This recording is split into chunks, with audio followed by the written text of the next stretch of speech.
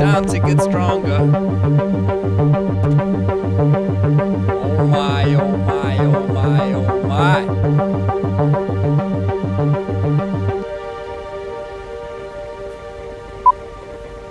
9, 8, 7, 6, 5, 4, 3, 2, 1. Let's go! Grüezi miteinander, Gregory von Lebe Stark here. Guys, what's up? I hope you guys are doing well. Welcome to another Kettlebell podcast. It's number 10 actually. We have been doing 10 podcasts until now. It's so awesome, and thank you so much for joining. We have a lot of ground to cover, guys. But first of all, before we want to get started, I just want to say once again, in a very quiet and clear setting, I want to say thank you that we were able to reach 10,000 subscribers. It's because of you guys. It's because you chose to subscribe to this channel. You chose to like the video, to share it maybe with your friends, and maybe even dislike the video, because that actually the YouTube algorithm likes anything, okay? As long as it's engagement, it's good stuff to a certain degree. So thank you very much for sticking with us, for joining with us. Yesterday, we had about approximately 70 people in the chat of our live workouts. It was the first time that we reached 1,000 views of one of our live workouts in the same live workout. So it took us like 50 minutes. We were streaming for 50 minutes, and it gathered over 1,000 views, which is crazy.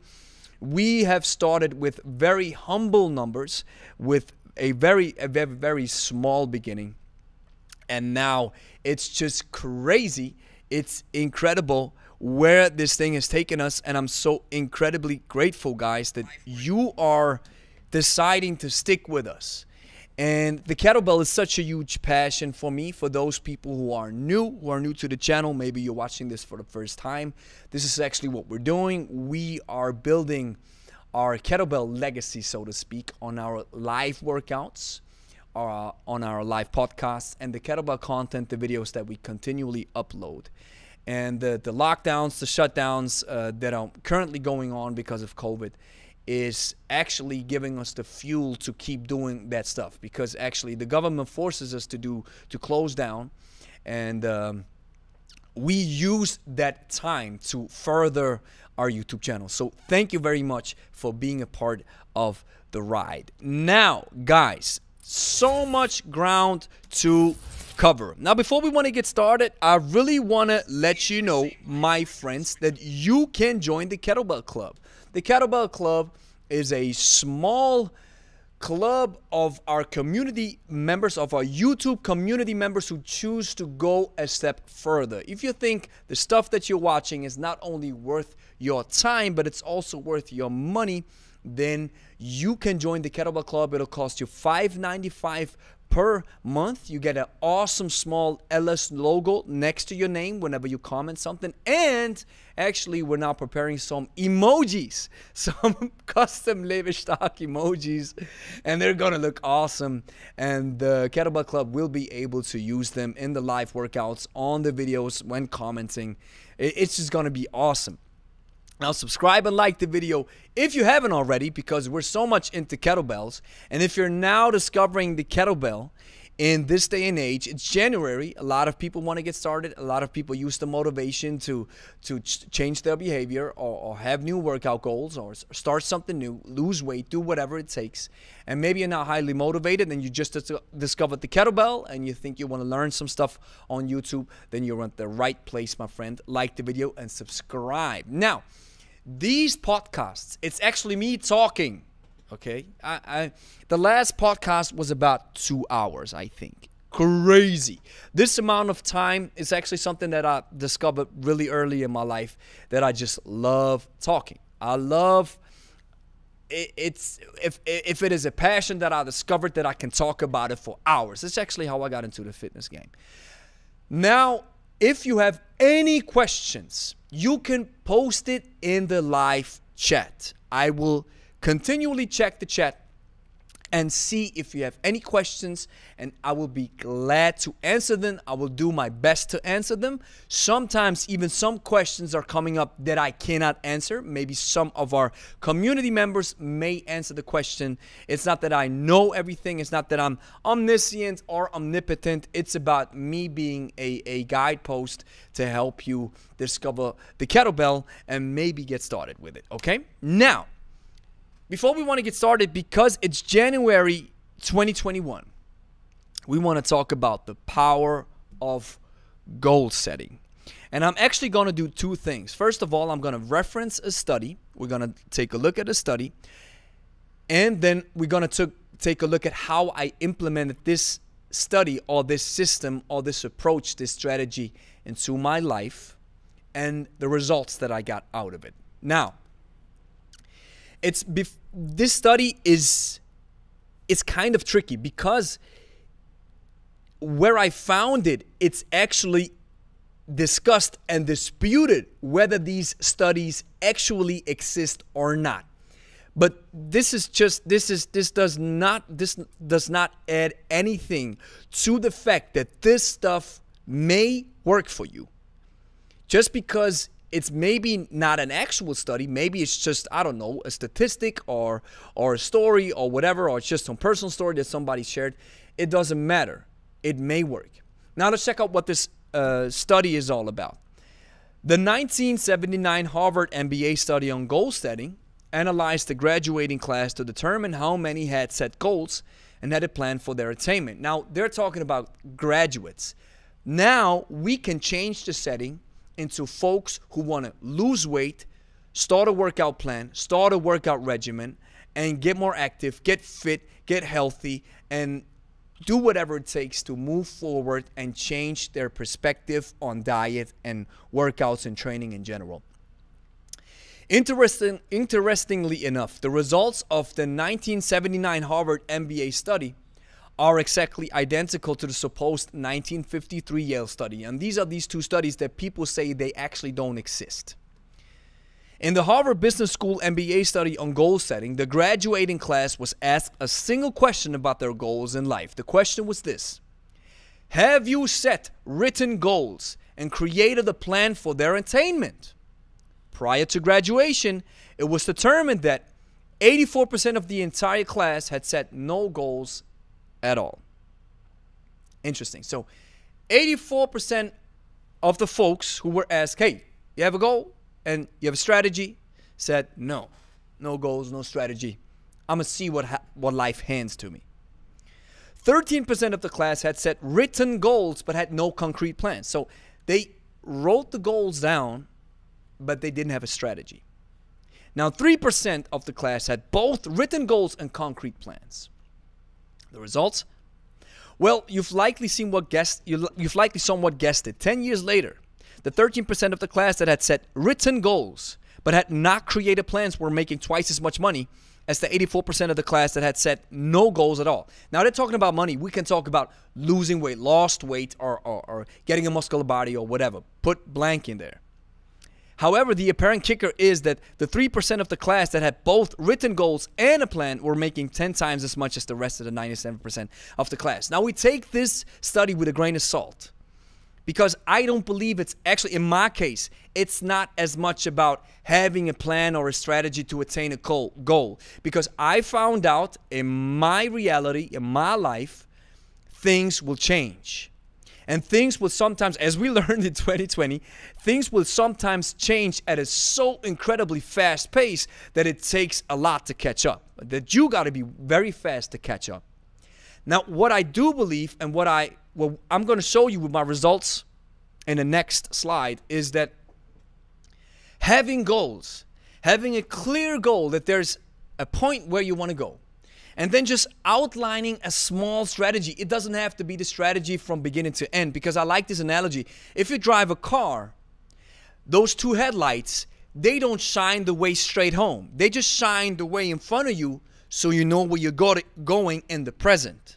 You don't have to go all out in the future, but just have enough of a plan to say, okay, I want to get started.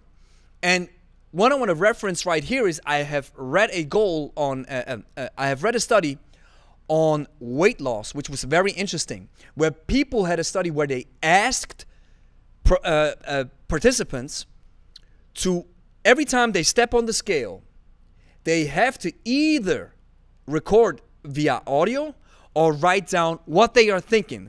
Researchers wanted to find out, what are people thinking as soon as they step on a scale?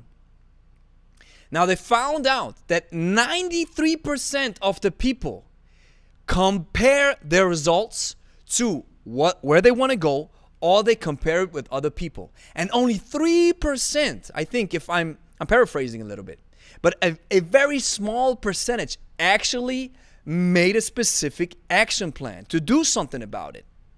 Now, isn't that crazy? And this goes to show with this study right here that says only a few people have written goals and concrete plans. And I can add another layer of evidence on this case. When you listen to what Jeff Bezos is saying, he says he's shocked at the fact that only a very few businesses think long term. Now, when it comes to these studies, I'm taking you on a really private route with this one.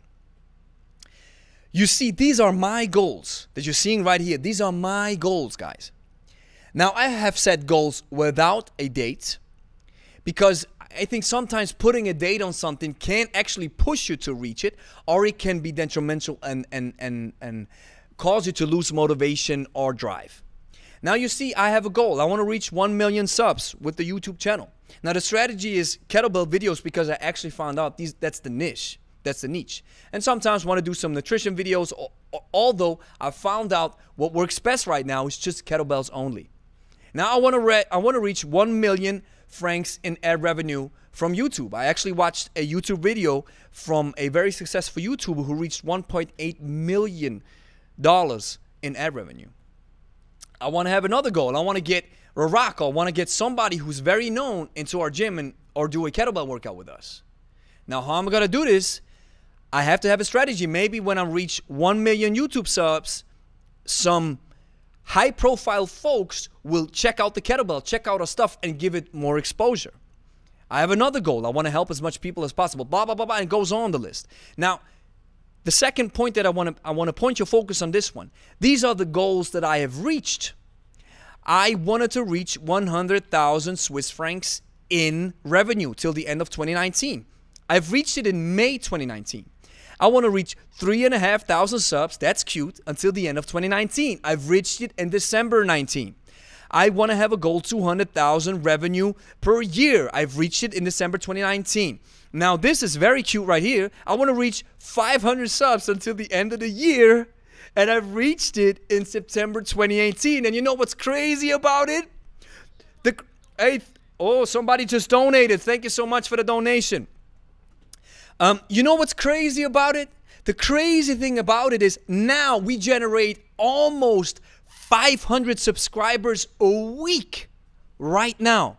And when I started with the channel, I had a chance to I had the goal to reach 500 subs until the end of the year. And now we're making it in 1 week. You see how things are changing so quickly? And I love this one. This is a personal goal. I wanted to buy a BMW M4 competition all black, and I reached that goal in October 2019. So you see, guys, this is how goal setting can affect your future. This is how goal setting can help you reach anything. And it's not about setting crazy goals that won't work out. I want to have 1 million subs until the end of next week. That's impossible. That's crazy. And we can put it in the same way now. I want to be a professional when it comes to kettlebell training. I want to have the swing, the clean, and the snatch perfected to the level of legendary athletes by the end of the month.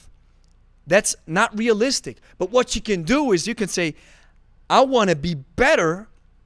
I want to improve to a level where I can say I'm feeling nice, I'm feeling great with the swing or the clean or the snatch or whatever until the end of the month. I just want to improve step by step, one step at a time.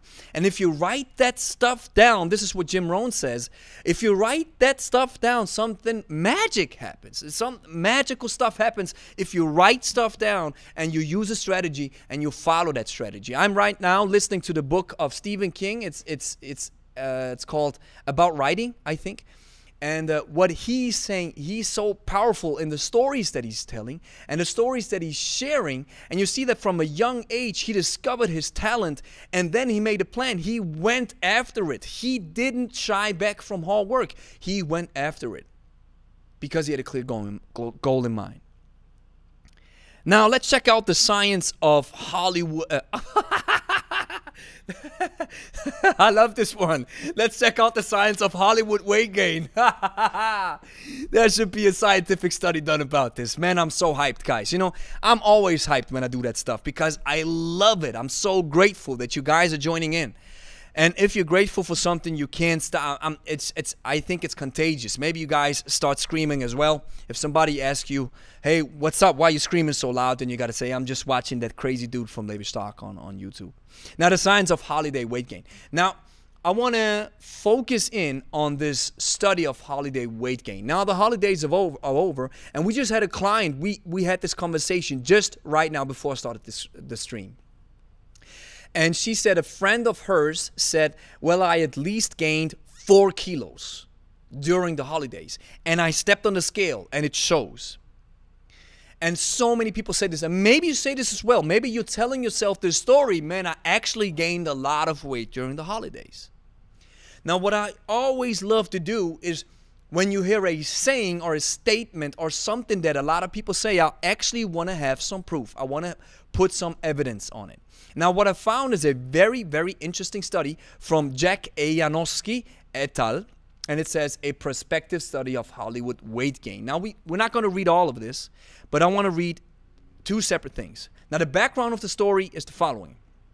It is commonly asserted that the average American or the average people gain 5 pounds or 2.5 kilos or 2.27 kilos or more over the holiday season between Thanksgiving and New Year's Day.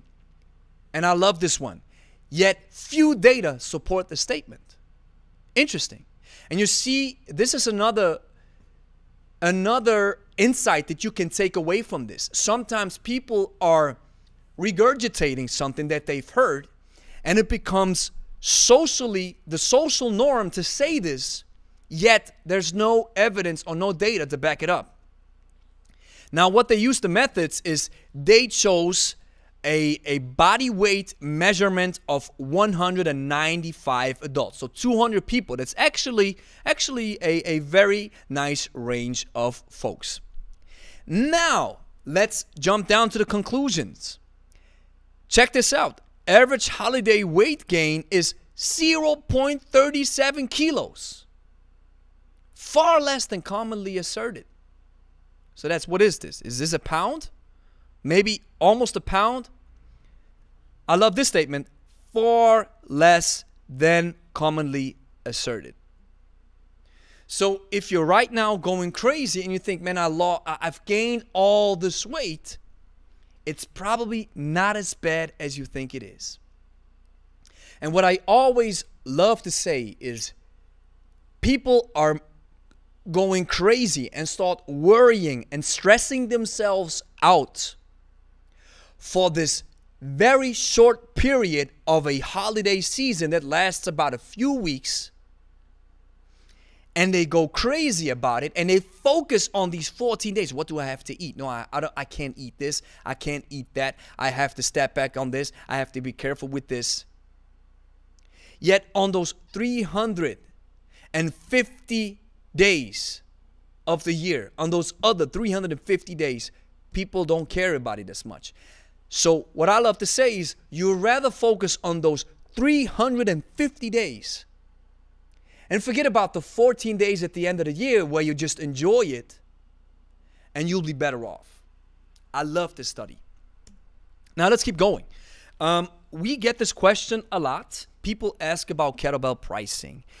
How much does a kettlebell cost, and what is it worth it? So do I have to? I do believe that you have to invest in some equipment, and maybe it is better to invest a little more to have something that will last forever, instead of just saving money in the wrong places and then you end up buying another kettlebell or buying a better one instead, and then at the end of the day you've probably paid more.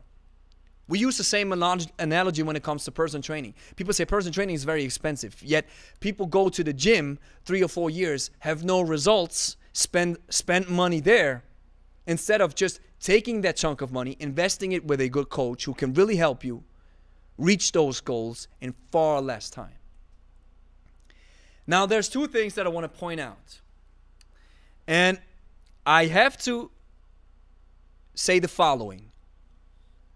This is our German supplier on the left side. You see, MF Shop ATX, your best choice. And these are the so-called original Russian kettlebells. They're from China. Just to be clear, they don't do them. It says German engineering, but they get them from China. All right. So I'm not even sure if it is their brand, and I'm not even sure if they designed it yet. You know, a competition kettlebell doesn't take a lot to design it.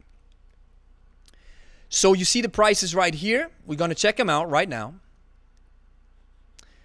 So original Russian kettlebell competition, these are the ones, the competition kettlebells which we advise. 28 euros. That's about, what is it, $30 for an 8 kilogram.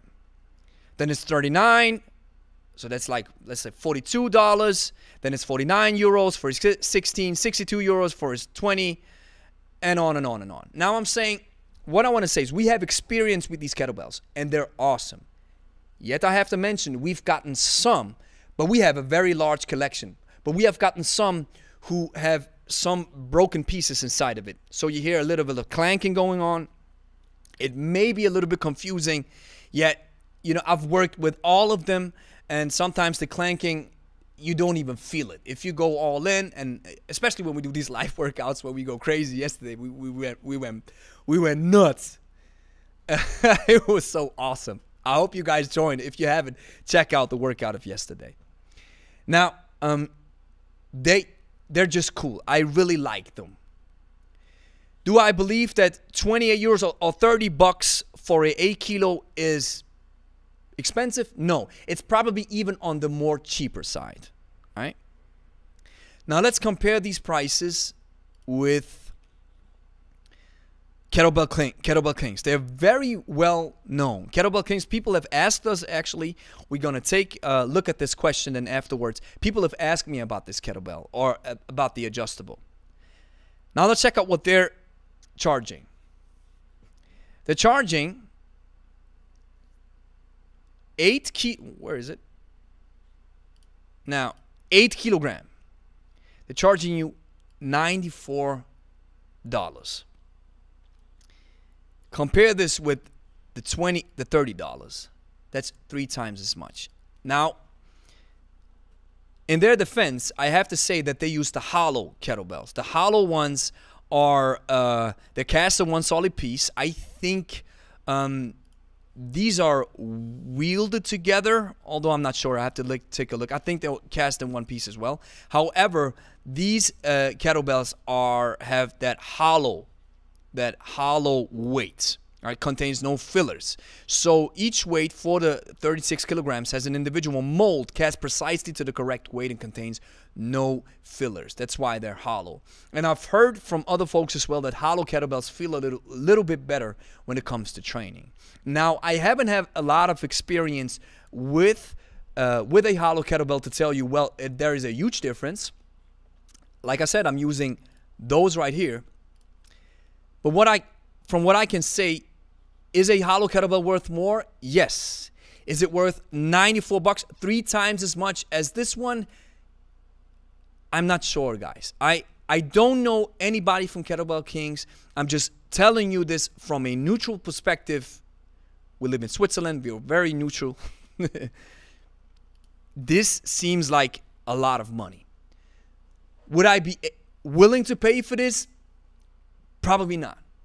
If you're a beginner, you could buy, with the same money, you could buy a Russian kettlebell, 8, 12, almost 3 weights.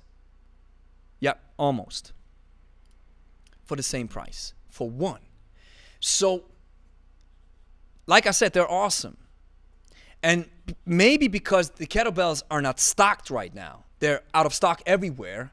That's maybe the reason why they're charging so much. I am not sure. Or maybe they're saying, hey, listen, we've built a huge enough name. We have a strong brand. That's the reason why you pay more.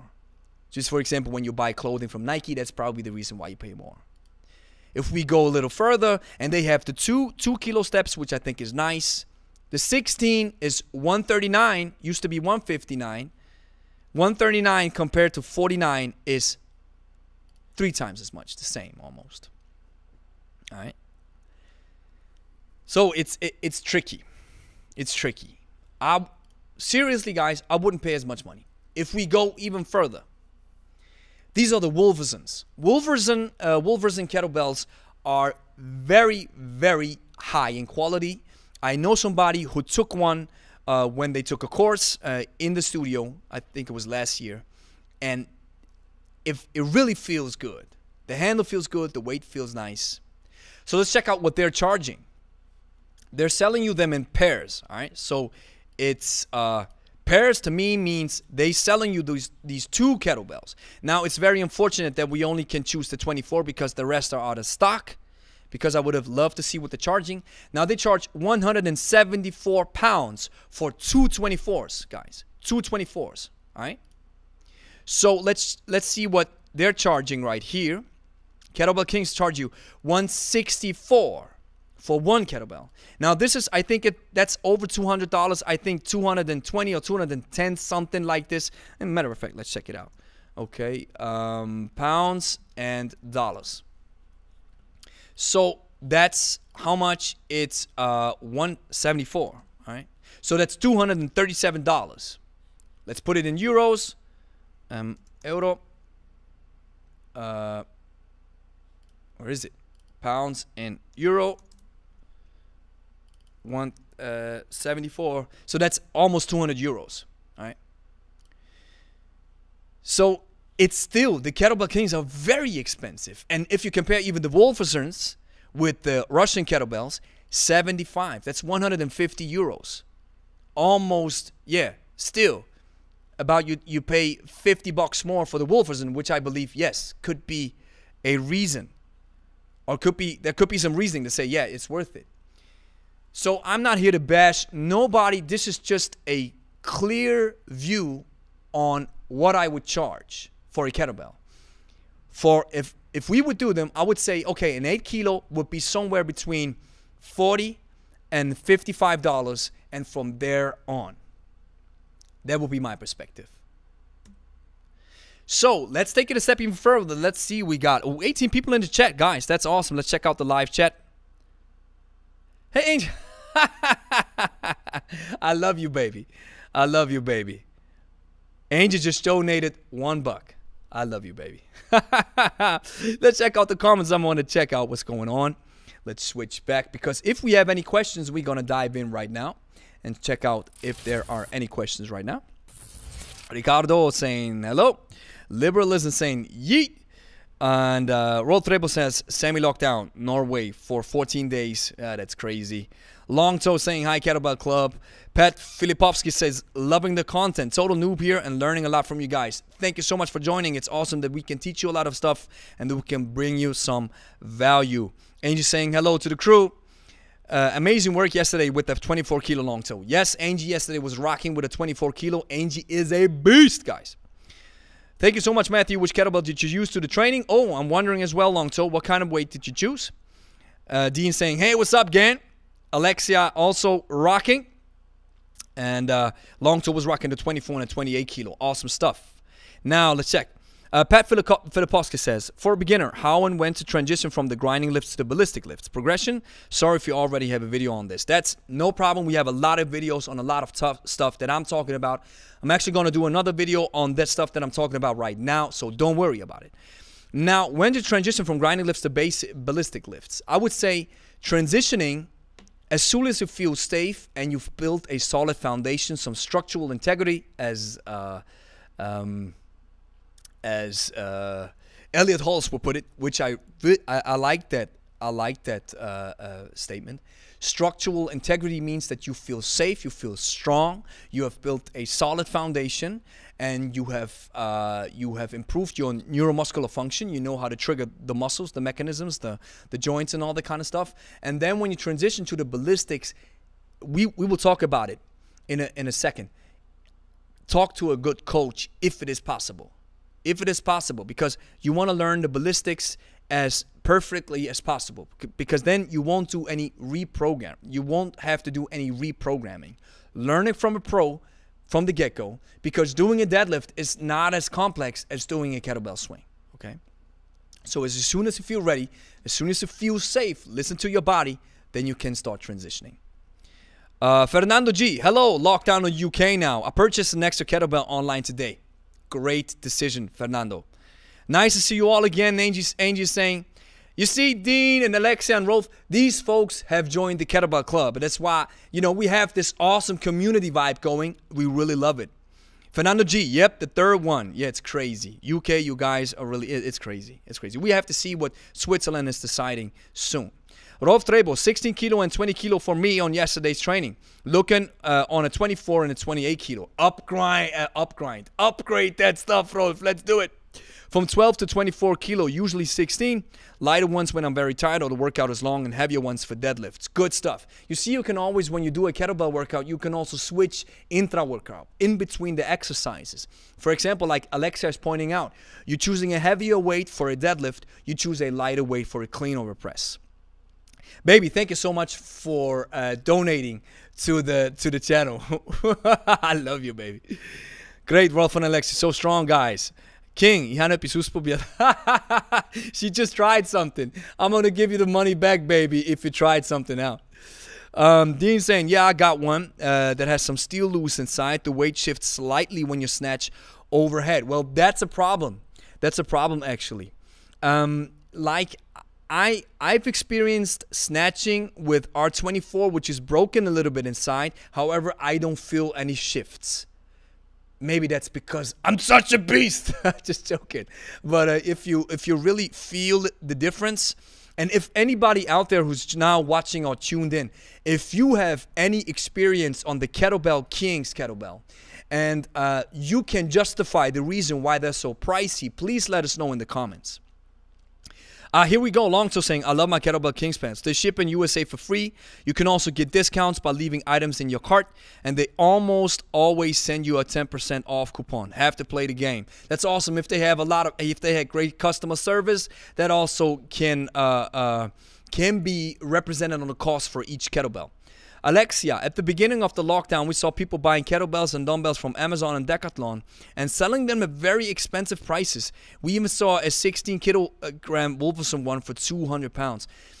Well, that's scalpers. Scalpers are, that happened to the PlayStation 5 as well. Scalpers are out choosing, I heard this story, they're choosing bots that place thousands of orders in seconds, and then they sell them for a very high price. to make a profit off of it. Pricing has been, Joe's saying pricing has been ridiculous since shutdown started. And 100%. Listen, guys, if you have to pay a little extra because the item is out of stock and the demand is high, this is basic economics, then of course I have to pay a little extra, and I'm willing to pay extra.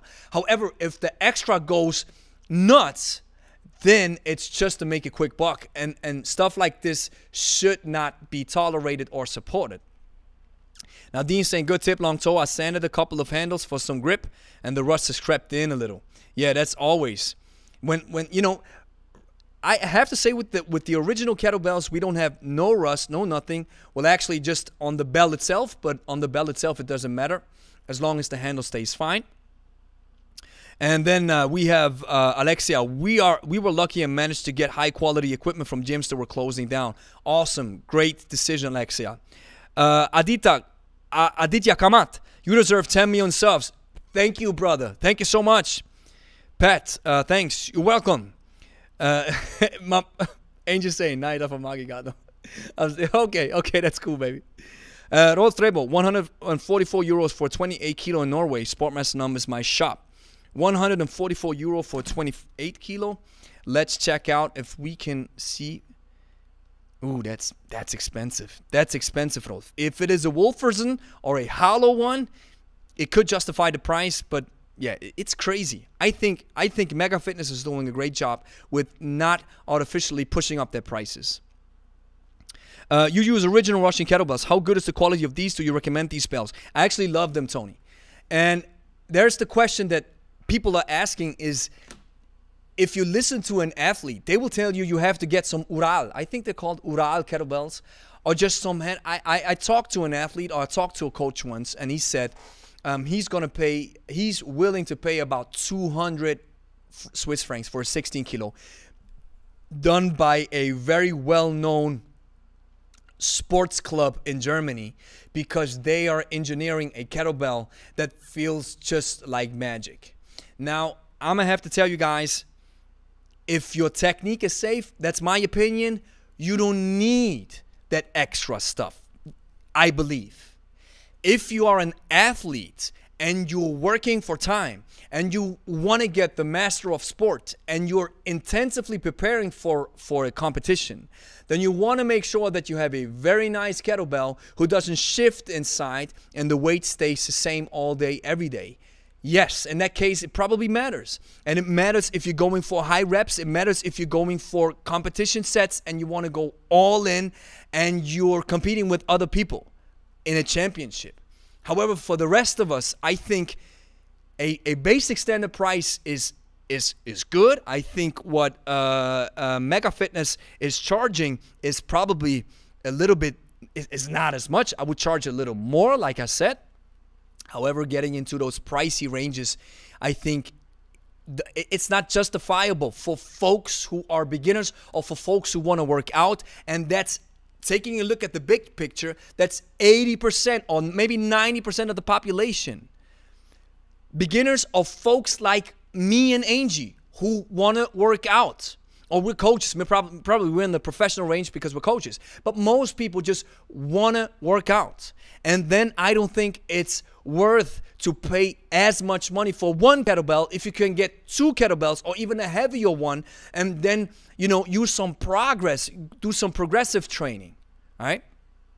So that's the topic of pricing kettlebells. Now we're going to take a look at how you can start as a beginner, switching back to our topic. 24 people in the chat. So awesome, guys. Thank you so much for joining.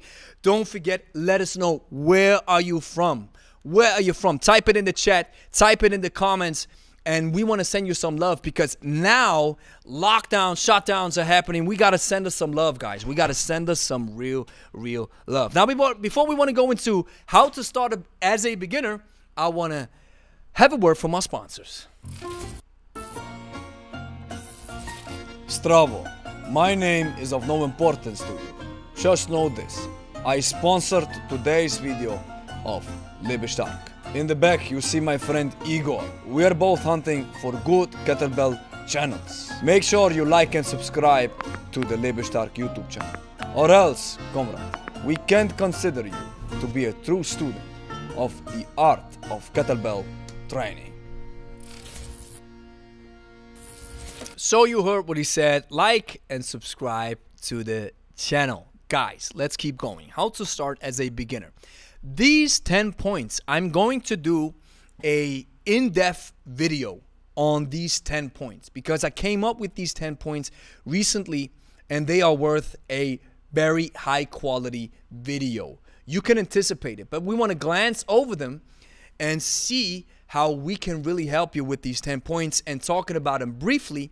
And maybe you want to share, guys, especially you who now have gained some experience, let us know how you started and what your tips are for beginners, because we need multiple perspectives. That's what I love about this channel, guys, is it's not only me, it's not only Angie, it's not only Lebe Stock, it's about you guys helping each other out. And maybe you have some inputs and some tips from a different perspective that I'm not seeing and that is worth exploring. So please type it in the chat if you have any tips on how to proceed as a beginner. Now, number one, like I already mentioned, is invest in a good kettlebell coach. If you have the means and you have some financial situation where you're able to invest in some training, do it. If you find an awesome coach near you, visit them, pay them a visit, especially in today's day and age. Pay them a visit, let them know that you want to learn good technique. How can you find a good kettlebell coach? I would start with the IKFF directory. That's one thing that we can look at. So that's one stop that I would look. All right. So that's the IKFF. That's where we got our certification, and you here see find an instructor worldwide. Now we're in here as well. You see Angie's here, I'm here, because we were certified level 1, level 2 by Steve Carter in June 2019. So the IKFF just is such a good starting point, because what Steve taught me, I'm saying this for the umpteenth time, it was a pivotal moment of my career as a coach and as a trainee. So here you may start. Now, is it worth to visit a coach in person? It is 100%. Right now, it's maybe tricky. So you can maybe do some online classes. However, I would really advise you, once you're able, visit the coach in person, because in-person coaching, while I believe in the power of online coaching, I believe in the power of that online stuff, I still believe that there's nothing that can compare to one-to-one coaching. One-on-one coaching is the highest form of learning. That's my opinion. Another place where you can look is right here. Hey, look at these folks. Look at these folks. If we are the ones who may help you go along and move a little further, we're more than willing to do it. So invest in a good coach. Now, number two, and this is what you saw. What was his name? Got to check his name again. Pat Filipovsky.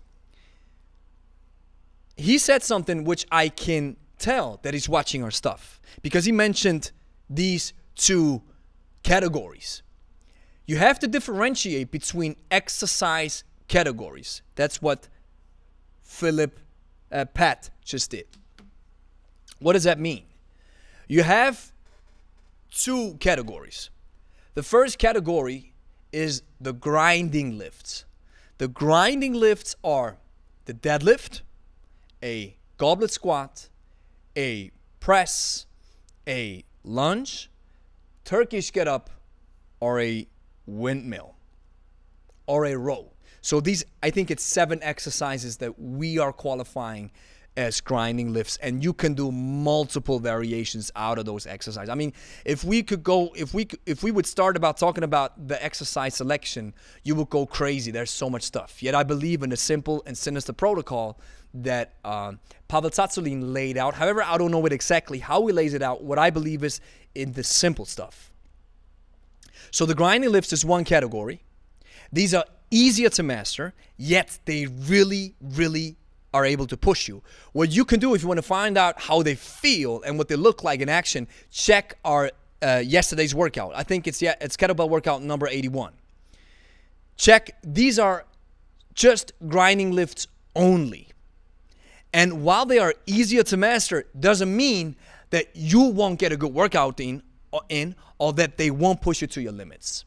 Now, the second category is the ballistics. Ballistics are swing, clean, and jerk maybe, and a snatch. Ballistics mean you have a ballistic element involved in the execution of the exercise that leads to completely different triggering of your muscles, of your neuromuscular adaptation, because ballistics are very unpredictable and harder to control. And if you make a mistake, if you just take a look at a swing, you'll probably see one motion. You see this pendulum motion if you take a look at the swing, for example. However, if you break down the swing, we believe it's actually 5 phases. And if you go through these 5 phases, you actually find out, okay, if I'm making a mistake, where am I making a mistake? Hint, most beginners make the mistake at phase 4. So understanding the ballistics means, and that's why Pat asked the question. It's awesome. He asked the question because he said, hey, when can I transition from the easier ones to the heavier ones? Or the ballistics are just harder to master. All right. So when can I transition? Point number 3 is start with the easy lifts first. So my advice to you would be start with the grinding lifts first. Because even though the ballistics are the most fun, and even though the kettlebell is made for those exercises, even though it's just, I digress a little bit, we got this one comment that says, the kettlebell wasn't designed for ballistic exercises. And that's true. It was designed to be a scale weight. 100%. I had to heart that comment. It's an awesome comment. It's 100% true. Yet, the makings, we have to put it in a different statement. The makings of the kettlebell qualify it to be very, very useful for ballistic exercises. Let's put it like this. So start with the grinding lifts first. Now, number 4, choose the right weight. We always say the same. Females who never touched the kettlebell before start with an 8 kilogram. Males who never touched the kettlebell before start with a 12 kilogram. And from there, working yourself up. Choosing the right size means you choose a competition kettlebell. These are all the same sizes, yet different weights. Don't go for these kettlebells. Don't go for these kettlebells who change in sizes, because the technique that you will master with one size will change once you use a different size. Invest in a good kettlebell. Although we now just talked about it. Now the question remains to be answered: where is the limit for the pricing for a good kettlebell? Number 7 is you will do some neuromuscular gymnastics when you start kettlebell training. We will go into this point in depth, but what it in a future video. But what it means is you have to trigger different muscle groups at the same time to do different things. Crazy stuff. For example, if you're in the rack rest position, you have to trigger your quads, glutes, and hams to rack the kettlebell so you can really stay stable. Imagine that when you rack and rest the kettlebell in the rack rest position, your legs are like a trunk, firmly planted on the ground, resting with your upper body only. So your upper body, your back is relaxing. You're getting loose. Even your arm is relaxing when you're in the rack rest position. I always imagine myself that my shoulder comes out of its socket. But your lower body has to be tense. Once you're up in the overhead top fixation, your upper body, or to be more specifically, your arm will stay tense. You have to lose a lot of power from your arm, triceps, and lats to stabilize the kettlebell. At the same time, your legs can relax. That's neuromuscular gymnastics. Number 8, be patient.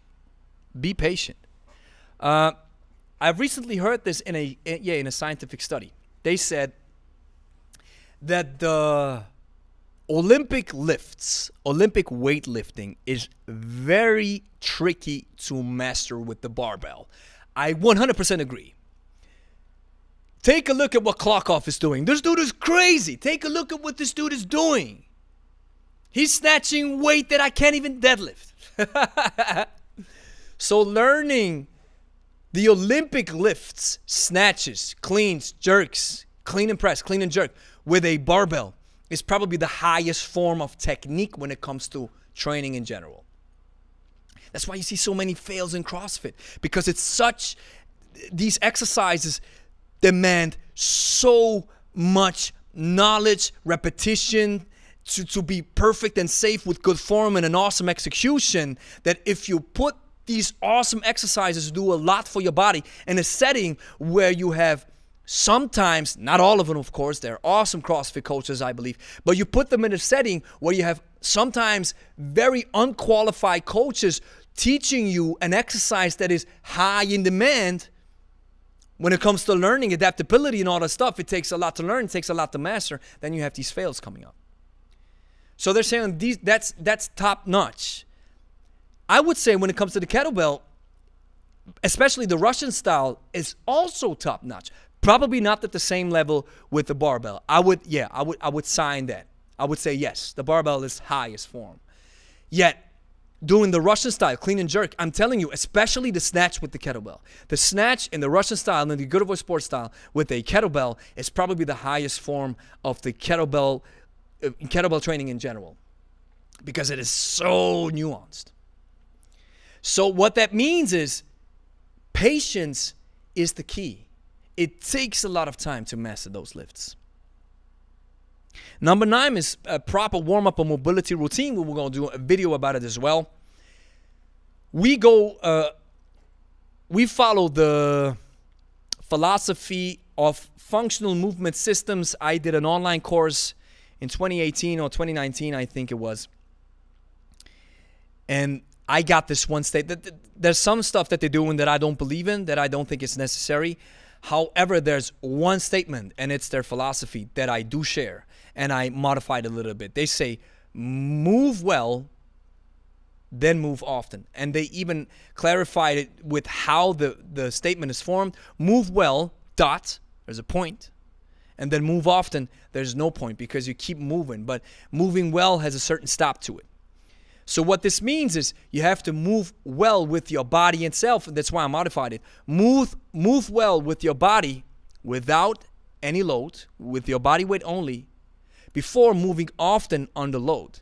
Because if your body is not moving well in itself, it will be very dangerous with load. That's why proper warm-up and a good mobility routine is key to loosen certain muscle groups up, because most of us, guys, let me tell you, most of us are tied up and are tight in our hips and our shoulders. And we need maybe some mobility, some routines to loosen that stuff up, to loosen those muscles who have been tight for ages, and then using some weight or using the kettlebell to strengthen those muscles who have been weak for ages. Now, I'm not saying that a warm-up or a mobility routine will cure any pain or any problem that you have with any of your joints or arthritis or whatever it's happening. It may be improving. I'm not saying that it's going to be perfect afterwards. And there's even, if you want to take a step even further, there are some exercises that some people are not qualified to do with perfect form. I can give you an example. We have one client. He had a surgery on his hip. I think it was the left side of his hip, so his left femur. I think they pulled it out of the hip socket, and then they had to, I don't know what they had to do with the joint. And I think they had to, can't find a word in English, just, okay, inside the joint. And then they put the femur back in because he was hurting. I don't know what it was in English. So now, because of that situation, his range of motion is limited, and it's even visible when you compare those two legs. When he does it with the right leg, for example, when he does the squat, his right leg is able to go way further out than his left leg. So his left leg is impaired with the range of motion. There's no mobility routine that will improve this because it is structurally given. So maybe some structures don't allow for certain movements of certain range of motions, and that's totally fine. Now, workout and duration and frequency is something that we will extrapolate upon in detail on this upcoming video. What I want to say is, if you're just starting out and you're thinking about how long is the workout supposed to take, you can really cut. Let's put it like this. If you have been working out in the gym for an hour or an hour and a half, you can cut that. You can cut that 70% of the time. You will use only 30% of the time that you're used to in the gym. I guarantee you, especially if you use our training method. Okay, so if you've been working out and now you're choosing the kettlebell, maybe you're opting in for 20 minutes, and that'll be tough. If you are just starting out, it's your first time, then maybe, especially when it comes to exercises that have the grinding lifts involved, maybe you start with 10 minutes.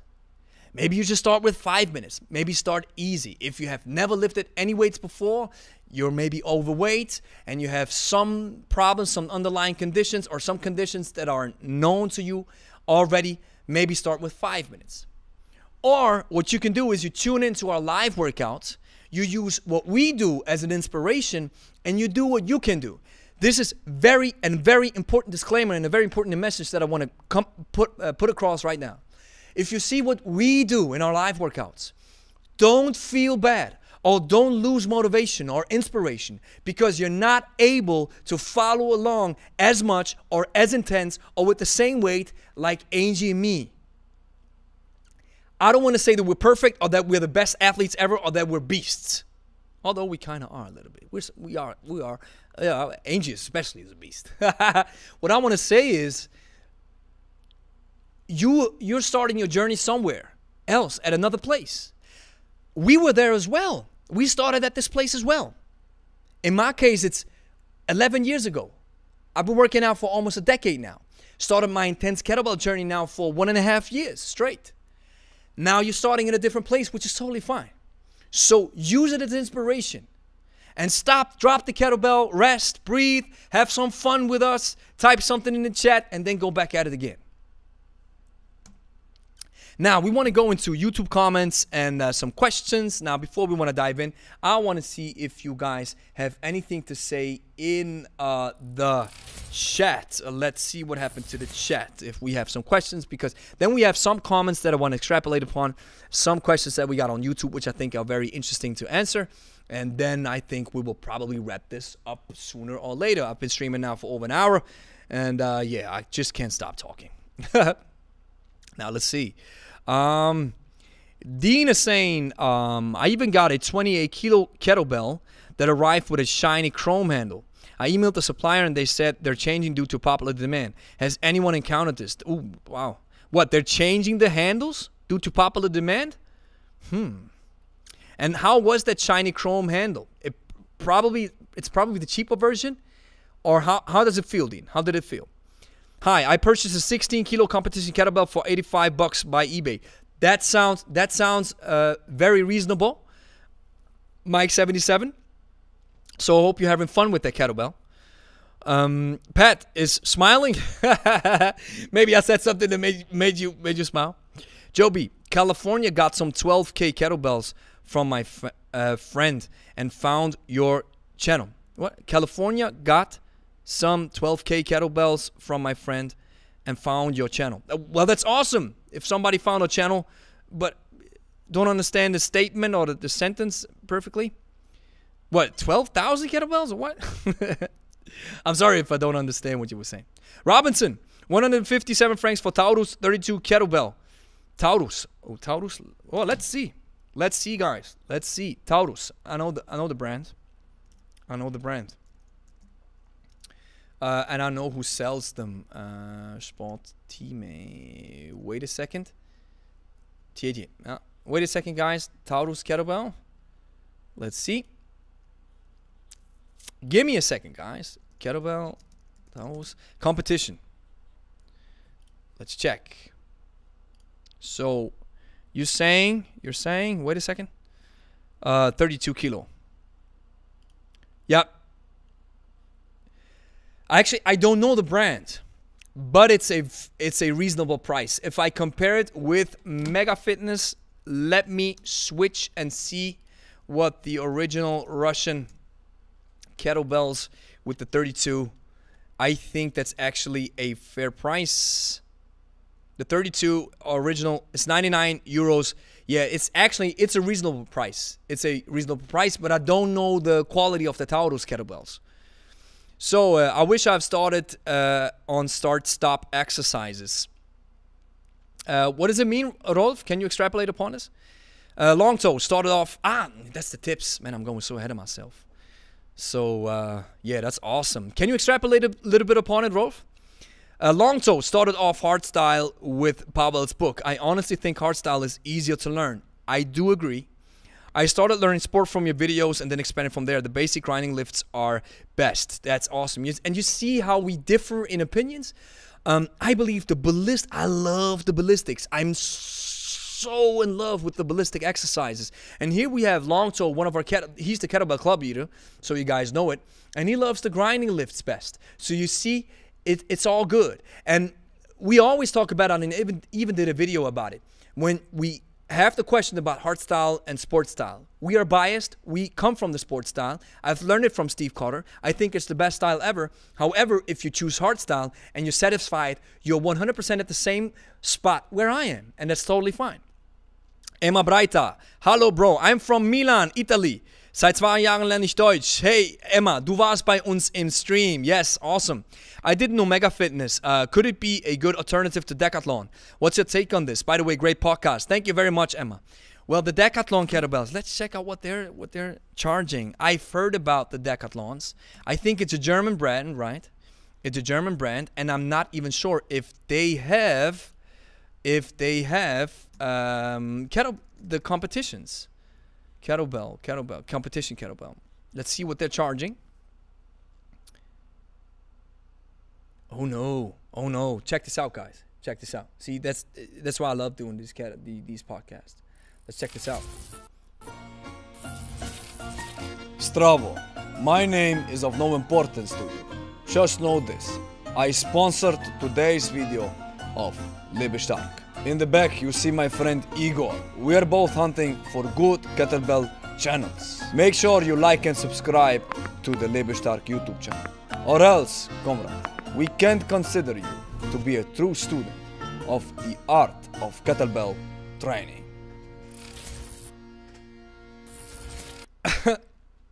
You heard him. He just, I didn't even know that he wanted to do a shout out right now. Normally I announce him, but he decided to go for himself. So guys, if this is your first time here, like and subscribe to the channel. We're all about kettlebells and we love helping you out. Now guys, check this out.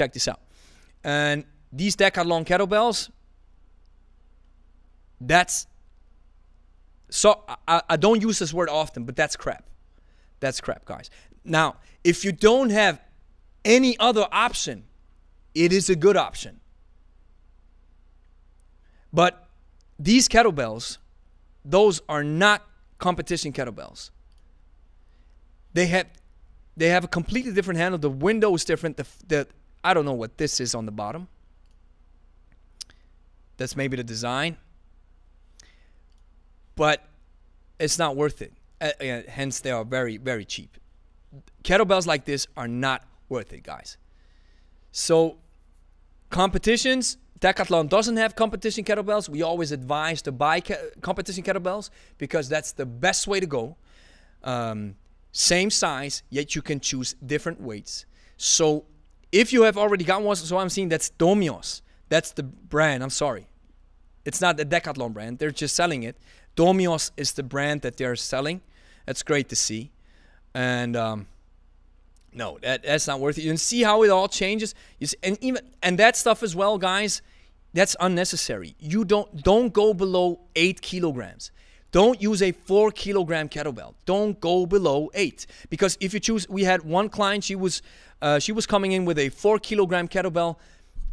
If you choose this light weight, you'll never use your legs for any overhead movements. And you won't even use your legs for movement. Deadlift, you won't even feel it. You won't even feel that weight. If you want to go very light, then you choose a 5 kilogram dumbbell where you can do presses, curls and cleans, and maybe a dumbbell goblet squat. But this is not worth it, because a dumbbell is not made for the ballistics, and a swing with a 4 kilo won't probably do you anything. Now, at the same time, if that's the only weight that you have, well, at least you can work out. That's a good thing. But if you're choosing and if you're thinking about buying, and see what we have, it's the Wolferson that I could really recommend. Now we have Longtoe, one of our kettlebell club. He's the kettlebell club leader. He recommends that they have awesome customer service. That's probably the reason why they charge a little bit more, although I'd say it's probably a little bit too much. The Taurus, I don't know the bell. I don't know how they like. When I look at them, well, they're probably good. What I don't like is those bright colors. I don't like that. I do like the Mega Fitness ones. Just to show them again. And just to let you know, guys, this video is not sponsored by any of these brands. It's just we have to talk about it because these are the brands that people are going with. Now, I actually love the design. It's black and just has those small color codes on it. All right. So let's keep going. Where we at? Ooh, 26 people in the chat, guys. You're rocking. You're rocking. Ryan says, so my take on this, to answer your question, Emma, don't choose kettlebells from Decathlon. Ryan Pierman, hey, I've been training kettlebells for a few months now. I use a 16 kilo and 24 kilo, but my crazy partner went and bought me a 32 and a 40. My question being, what can I do with them? Don't want to go to waste. And Jakub just answered your question in a very straight and cool manner. He says deadlifts. Deadlifts. Do deadlifts. With very heavy weight, you can always opt in for really cool exercise, which is the deadlift. And once you advance with your technique, you can actually maybe try goblet squats. I used the 32 kilogram yesterday for a power clean and press, for a deadlift. First used the 28 and then used the 32. So deadlifts, power clean and press, and then walking lunges. It's heavy stuff, and at the same time, there's another interesting aspect that I saw from a very old school strongman, where I'm gonna show you. I have to show you this, guys. I'm gonna have to show you this, guys. No, I can't show you because I can't remember his name, and searching would waste too much time. Now, what he said is he had a record of doing a quarter squat, I think a half squat, with 900 kilos or something. And then somebody asked them in the comments and said, what is the reason for doing a partial squat or just a half squat or a quarter squat with 900 kilograms on your back? And he said, that's old school strongman style, sometimes using incredibly heavy weight and just racking that stuff on your shoulder puts a lot of stress on your neuromuscular system, on your neurological system, on your bones, on your structure, and that's a workout in itself. And that's something that we chose. I was inspired by this statement. So yesterday in yesterday's workout, when we finished the lunges, we actually had that heavy kettlebell up on the rack position and we just stayed there for a few seconds. And it's taxing on your system. Having heavy weight on your body, as long as you can rack it perfectly and safely and you don't hurt yourself, it is taxing for your system, just racking it. Cacao Nuts says, thank you, Gregory, making 2021 the year of the kettlebell for me. You're welcome, brother. Thank you. Joe B, what is the best video on your site for a beginner? I think if you subscribe to the channel and you visit our channel, it's the one that says 3 exercises. I think top 3 exercises for beginners and workout duration. That's one of the best videos that we have for beginners out right now. But we have a swing video as well, and we will do some future stuff in this month. I have a lot of content prepared for you guys, for beginners, to help you out to find your way. I think the key, Alexia saying, is knowing our own abilities and skills before starting any training and start building up from that. That's awesome, Alexia. And at the same time, we see it with clients. We have a lot of people who don't know their abilities, who don't know their skills before starting anything. They are so... Their self-esteem is so drowned to the bottom from the outside world that they don't trust themselves with anything in the real world. And when it comes to training or lifting, they don't trust themselves with nothing. That's why they visit us, and we help them build up some self-esteem that they can actually discover their abilities and their skills. And a lot of people don't know that. And it takes time to discover this, and it takes a good coach to discover this. Alexa saying, Pat saying, really great info. Thanks for all the answers. You're welcome, brother. Alexa saying, Decathlon is a French company and the kettlebells are not very good. So you see, Alexia, I have 2 8-kilogram kettlebells and they're awesome for beginner, but not if you want to do proper training. Yeah, and that's another thing as well. If you are a beginner and you don't have the finances yet to invest yet, you want to start, then maybe, yeah, it's an option. You see, and I love the statement or that phrase that says, it depends. However, investing into a good kettlebell, saving a little bit more money, and then being happy with one that will work forever is probably maybe a more viable option. Rolf saying, in the beginning, I wish I spent more time on start-stop swings and similar exercises for better technique. That's awesome, Rolf. That's a very good input. It's not about just always keep working and going. Maybe it's just like probably what you're saying, Rolf, it's just extrapolating the different phases from the exercise, stopping, learning, listening to your body, see how it feels, and then go at it again. Dean says, shiny handles, fine for swings and deadlifts, but if I ever get the snatching at 28, I would be worried it flew out my hands as I doubt the chalk would stick. Yeah, that's maybe it. And yeah, a very good recommendation would be to put chalk on your hands as well as on the kettlebell. Put chalk on the handle and put chalk on your hands, and then the snatch, it will probably stick better. Now, Tony's saying, if you want cast iron bells, not competition style, look on eBay. There's some in the UK making them at a good price. And that's also a good example if you're looking for those cast iron bells. However, we always say it's probably the best option to opt in for competitions. Same size, yet different weights. Kakao said, Gregory, I'm going to be getting into kettlebell training with my girlfriend, who is relatively much less experienced in strength training than I am. I'm already quite strong from classic powerlifting lifts. You go, brother. Awesome. How do you recommend a structure or training sessions so that they're challenging for both of us? If you have separate weight, you probably choose separate weights, right? And a good place to start would be check out our yesterday's live workouts or follow our live routines. Because the way we work out is we always choose 3 exercises for 2 minutes straight, going through the exercises unbroken with as little rest as possible. So that's 6 minutes of work, and then we do 1 minute break, and then we do 3 to 4 rounds. Now what you can do is you can opt in for a heavy kettlebell, go heavy, and start working.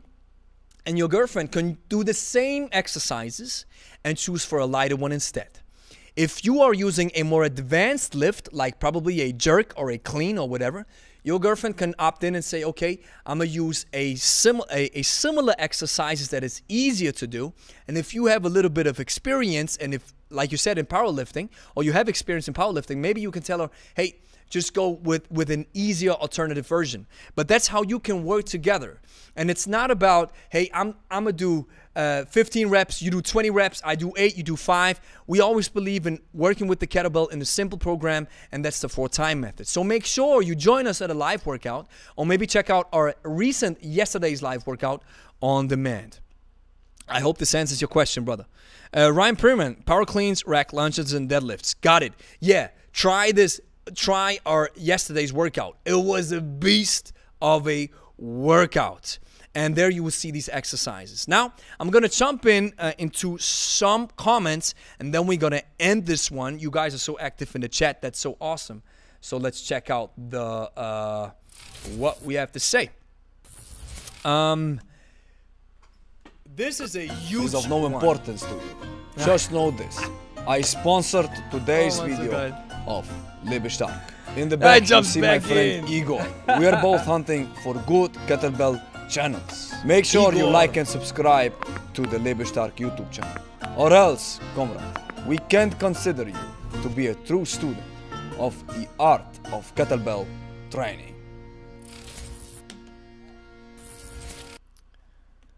Now he jumps back in. He jumps back in. He just wants you guys to like and subscribe to the video.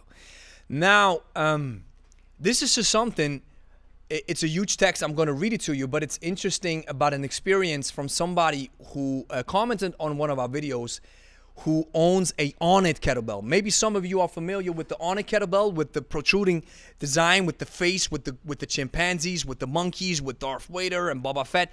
They look awesome. I believe it's great for a piece of art. And he says something that really adds to the fact how it could benefit you, a On-It kettlebell. And that's his experience. He says, I own a gorilla kettlebell.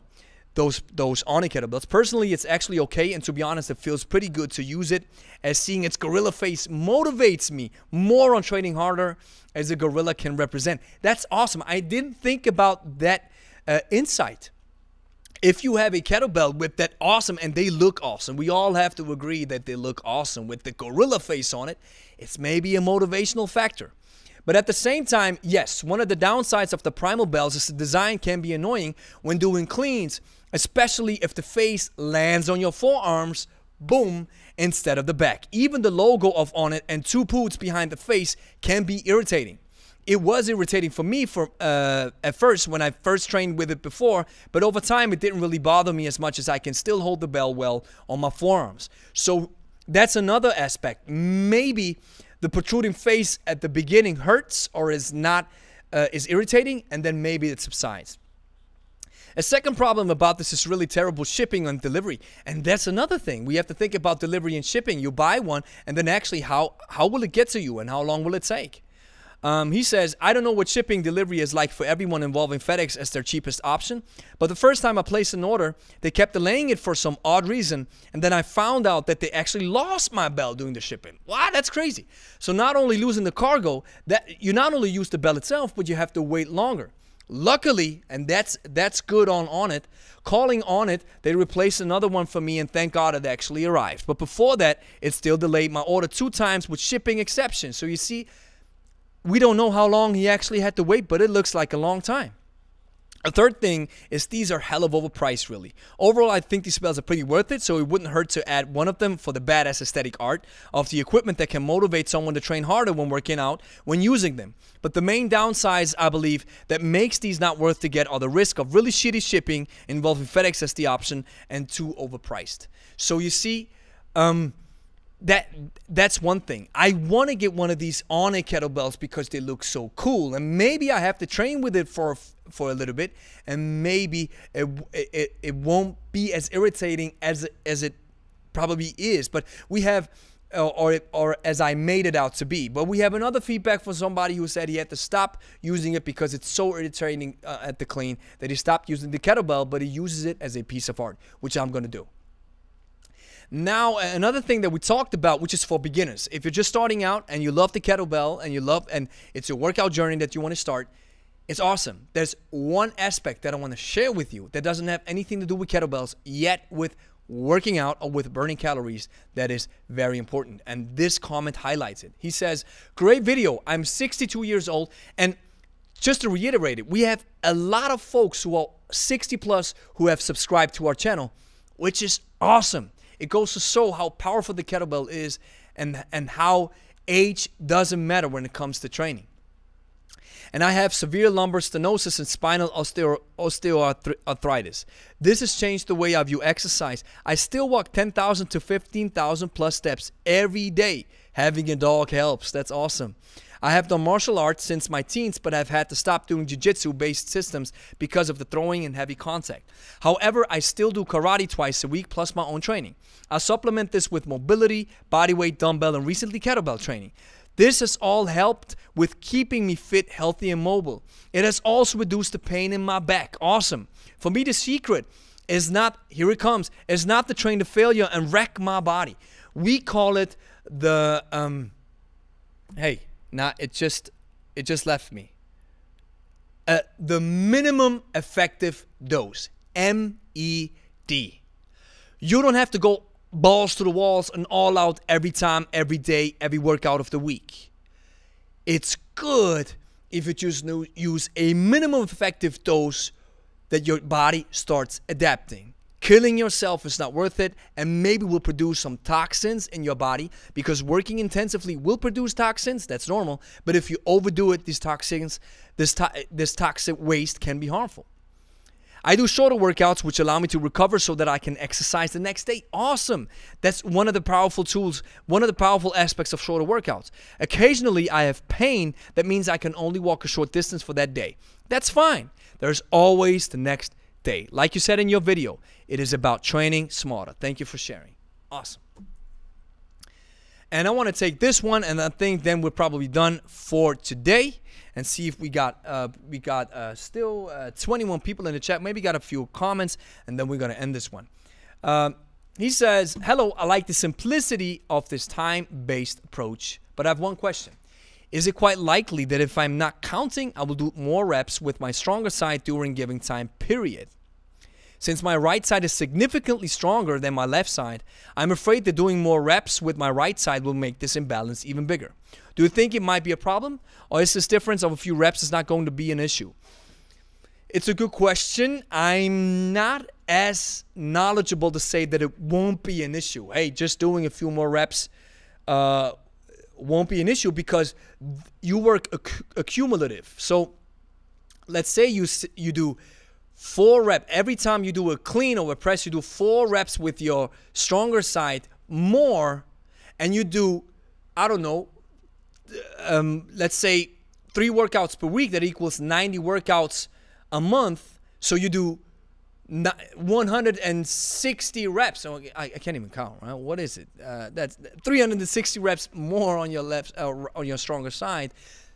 There's probably imbalances, maybe. So how can you combat this? Maybe you can choose the so-called power breathing.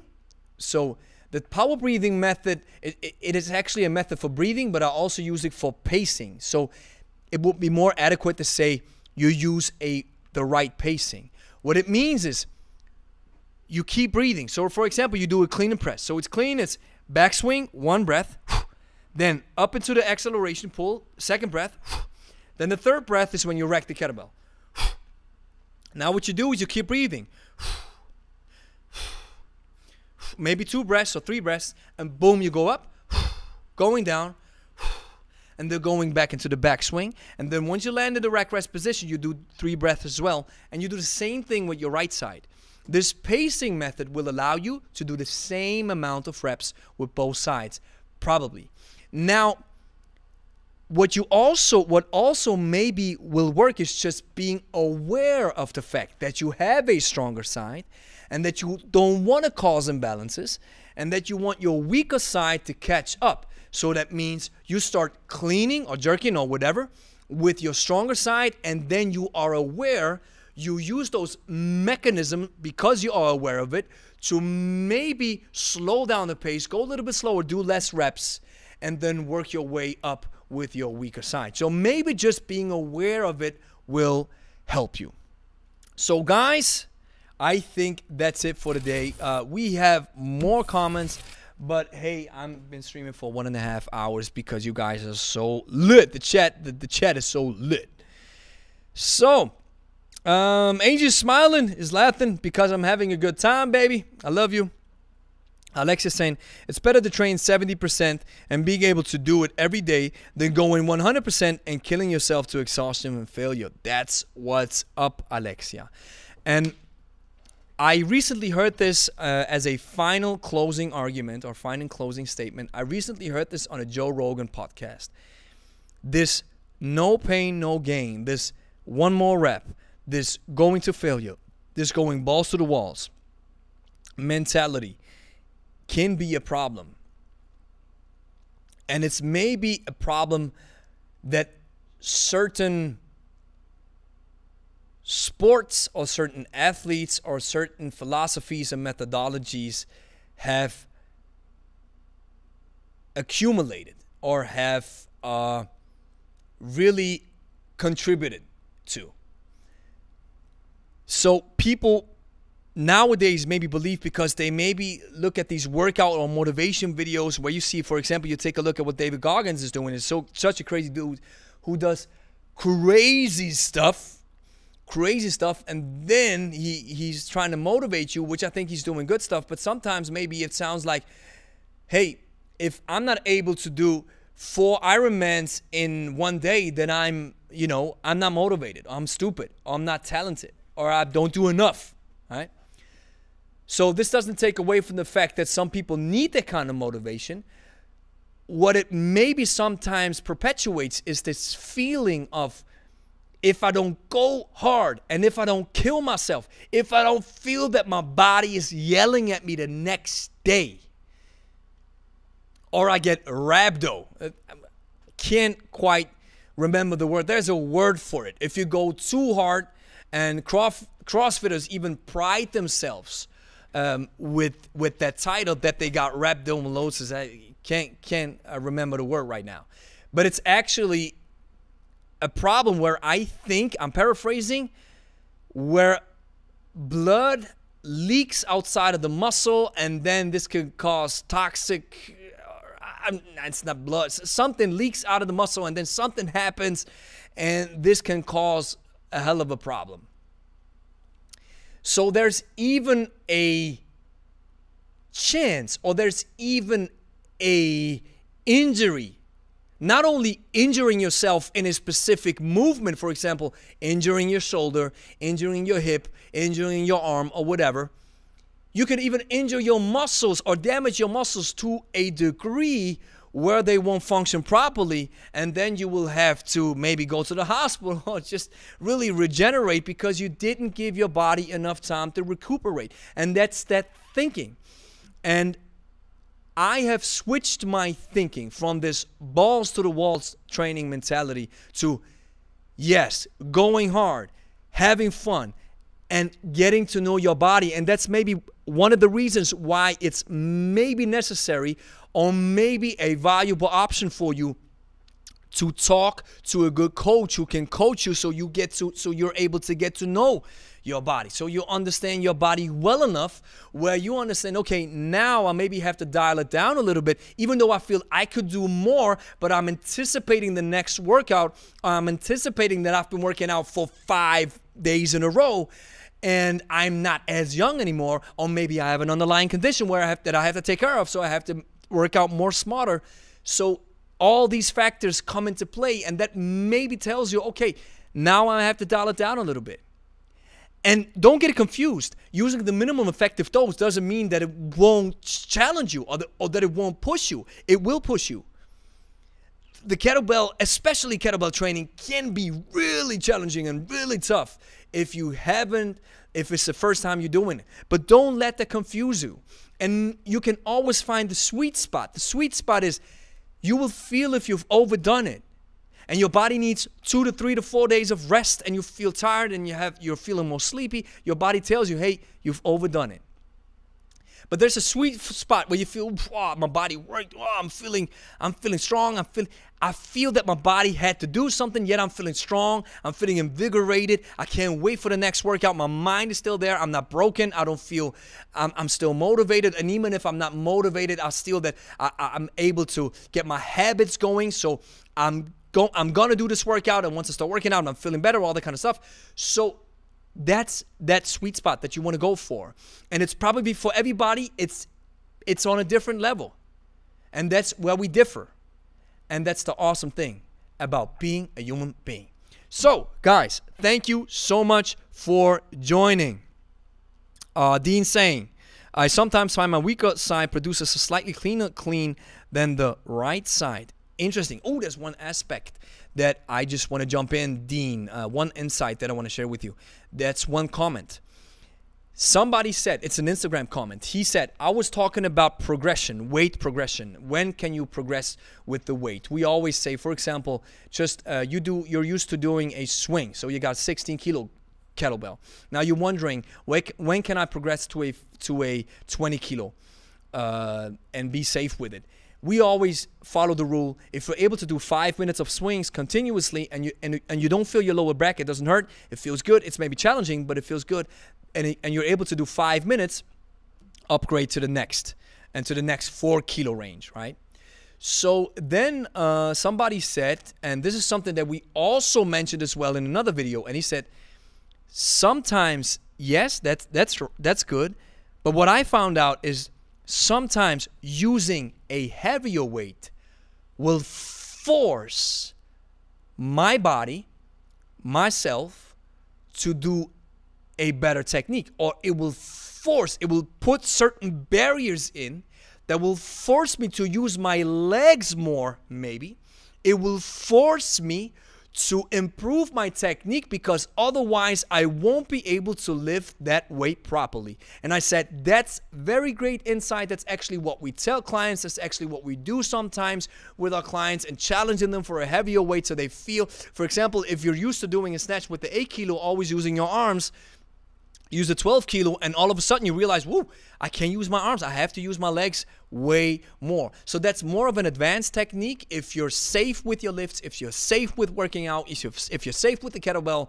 then you can try this technique. Otherwise, I would only advise to do this technique when a coach is standing nearby you. So guys, thank you so much for joining. I love that stuff. I love that stuff. Coconut saying, awesome info. Thank you, G. You're welcome, brother. The spot on, Alexia. Short, regular doses. That's what's up, guys. So, hey, you know what's up tomorrow. You know what's up tomorrow. Tomorrow is going to be another one, live workout. We're looking forward to joining you guys. Now that the lockdowns seem to increase worldwide, we want to gather here on this YouTube channel to work out, to have some fun, to have some fellowship and some community. I love this. You should see, guys, this fellowship and community that happens before the workout starts. You have Alexia, you have Longto, you have Dean, you have all those old school folks who have been with us from a very early age and now are having discussions before the workout even starts in the live chat. So they're talking about stuff. They're talking about the workout. They're talking about what's going on right now. And that's awesome. And that's organically. Guys, we don't force this. We don't force anything. I've never forced anything, even in my career as a personal coach. It's all organically. I believe in the rule or in the law of reciprocity. If we give you something that you believe is of value, maybe you give something back. And even if you don't, that's fine as well. It's all about giving. Because the secret of living is giving. We'll catch you tomorrow, guys. Live workout. You got to tune in. Kettlebell Club. You got to be there. We're looking forward to have you on tomorrow. And thank you so much for joining. I hope this podcast was able to serve you some value. We still got 18 people in the chat. And yeah, Alexa saying tomorrow. Jose was asking about the exercises to be announced. We're thinking about the exercises tomorrow, guys. They will be online. Mike 77 saying, see you tomorrow then. Angie, baby, I love you. You have to find the right people in the right place to do something. That's what's up. And we end this on this final note. Catch you on the next one. Don't forget, like and subscribe, and catch you tomorrow on a live workout. Peace! Ow! Thanks. Enjoy kettlebell content and more live workouts. If you want to financially support our YouTube channel, you can join the Kettlebell Club. There's a join button right below this video. It'll cost you only $5.95 and you will be mentioned in our live streams. And you will get a small LS logo right next to your name whenever you comment something. So that way people will know that you belong to the tribe. If you want to take it a step even further and you want to work out from home without any ad breaks, you can check out our 30 days of kettlebells workout course. I'm clicking on my 30 days of kettlebells course. On your left hand corner, you have all the chapters and the lessons. All these workouts are divided into chapters and into lessons. Right here it says, welcome to 30 days of kettlebells. We have some important information, blah, blah. So then when you're ready, you can click on continue and boom, you're switching into your first workout and it already starts. So here you got your first workout. As you can see, when we scroll down, you can see here is the description for the workout. No ads, no ad break. Okay, it's just the workout and you see the exercises, you see what you have to do. 30 Days of Kettlebells is an intense workout program that builds you up as a beginner without prior knowledge. That's what we specialize in. From now on, you will receive one of the following tasks each day for the next 30 days.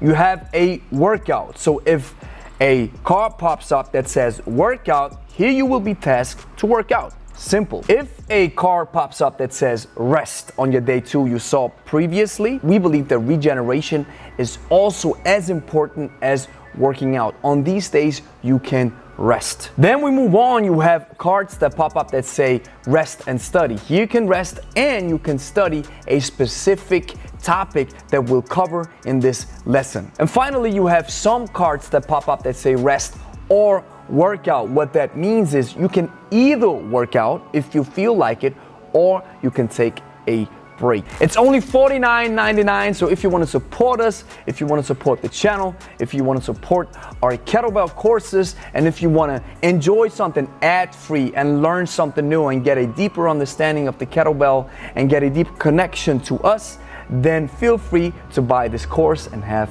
fun.